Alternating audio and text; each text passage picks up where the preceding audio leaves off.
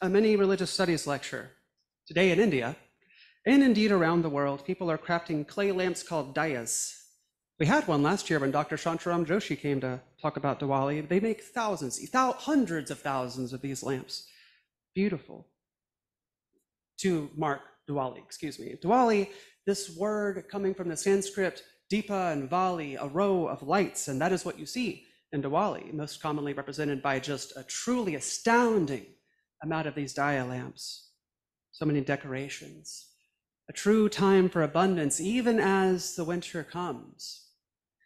Diwali, like the light which symbolizes its arrival, interpenetrates cultures. It's a true pan-Indian affair with significance to Buddhists as the anniversary of the Emperor Ashoka's conversion, to Jains as the day Lord Mahavira attained nirvana, to Sikhs as the celebration of Bandi Chor Divas, a day that overlaps with Diwali to commemorate the release of Guru Hargobind from the Mughal Emperor Jahangir, and of course, to the Hindus who celebrate Diwali with a great degree of difference throughout the subcontinent and indeed across the world. For example, in the South, Diwali marks the victory of Lord Krishna over Narakasur, an asura who is kind of like a superhuman or a demigod, usually characterized by a bad temper, foul deeds, not a demon, not a two-dimensional figure as they're often characterized, more complicated than that.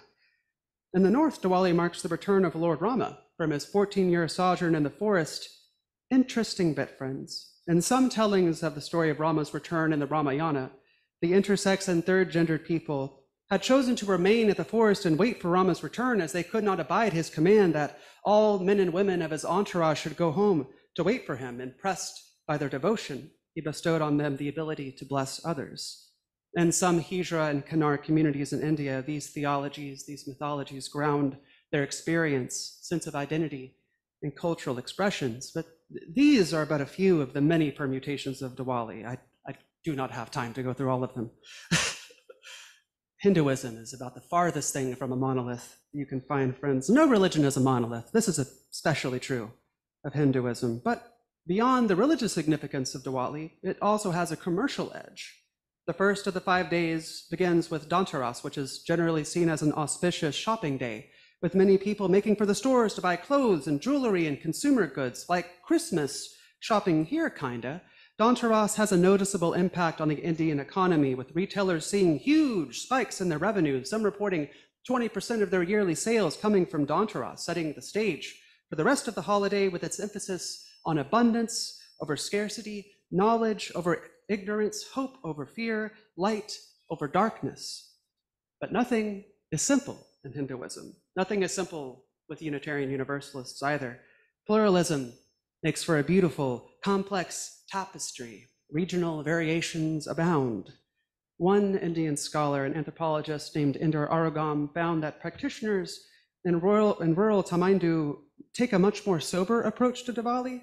While there are still jubilant elements, feasting, fireworks, participants would say that Diwali is a day for the dead and mark the time to commemorate ancestors. Kind of like a Dia de los Muertos. I don't want to do too much syncretism up here. But furthermore, where one lives in India's caste system may also color their interpretation of this time. Most major Hindu holidays feature enlightened divine beings called suras and devas, defeating divine beings called asuras, which, as I mentioned before, are sometimes not entirely malevolent, yet are sometimes characterized as demons. Not really the case. Some people who are oppressed by the caste system invert this narrative. We see people do this with queer theologies and people finding malign characters who are themselves on the bottom and inverting that narrative, empathizing with the asura as misunderstood and falsely malign beings, criticizing this framing of the light over the dark as a means of justifying their oppression. This feels kind of familiar to me. To my Western mind, this feels like a critique of colorism, or at the very least, a critique of dominant narratives and the manner in which they can shape a culture's perspective towards apathy and indifference at the plight of the suffering of our neighbor. We might say they are simply lost in the dark, and let that rule our heart.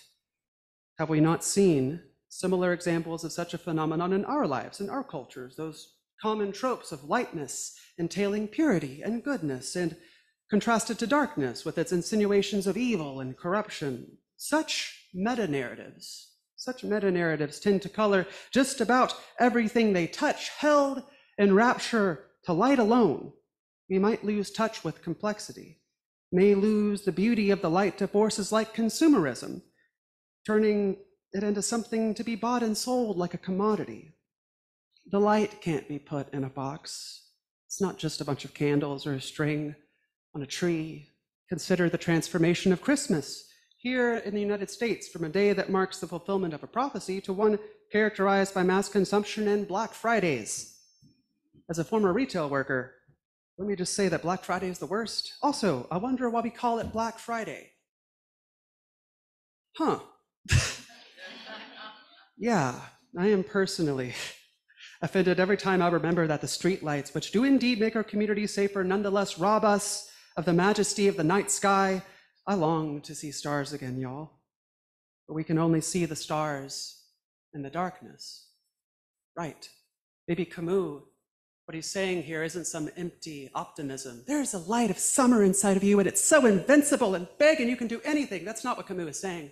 Camus is saying that in the midst of winter, I found within me, when I was in a basement hiding from Nazis, that is where I found the invincible summer. And as Diwali is very likely derived from agrarian fire rituals before Hinduism was consolidated into an idea, or Jainism or Buddhism, when people were just trying to survive the night.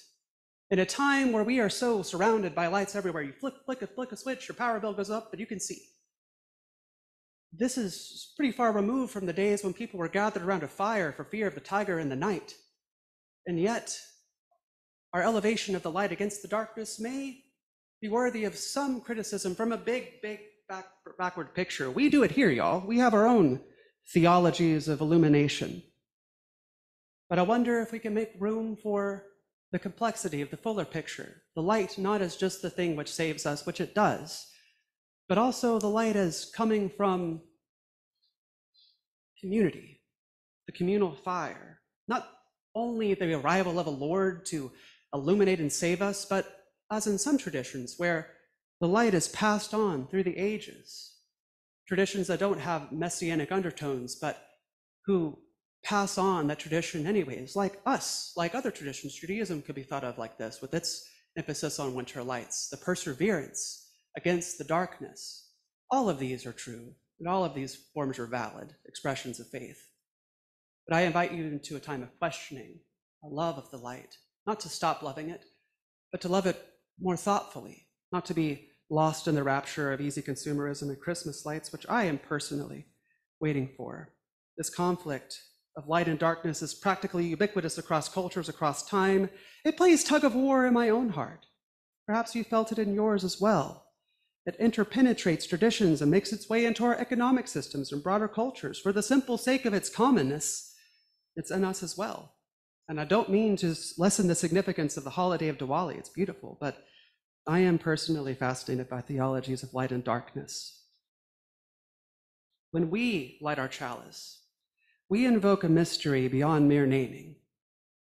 In our candles, our liturgical choices, call it love, friends, or reason, call it justice, call it hope, call it the deepest longings of your own heart, the promise that a tomorrow will come where things are different. Call it change, call it cosmos, call it kindness, call it what you will, but bring your own heart to it. This is what we do here.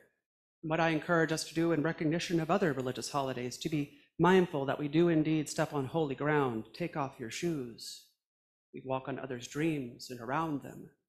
But in our own dreams, friends, bring your whole heart, your deepest longing, your greatest love, every name and no name. From whence does hope arise, friends? In the winter, in the cold, together, illuminating those bonds that bind each to all. May you shine brightly, friends, on this Diwali and on all days. And tonight I invite you into a small spiritual practice, if you mind. Find a candle or a chalice, light it.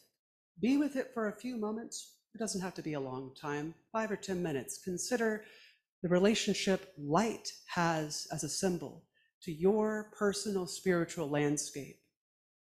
Where does darkness lie in your personal spiritual landscape. A landscape that has no shadows is no landscape. A landscape that has no light can be seen. Tend to both of these, friends, and shine with that luminous darkness, beautiful, serene, deep beyond naming.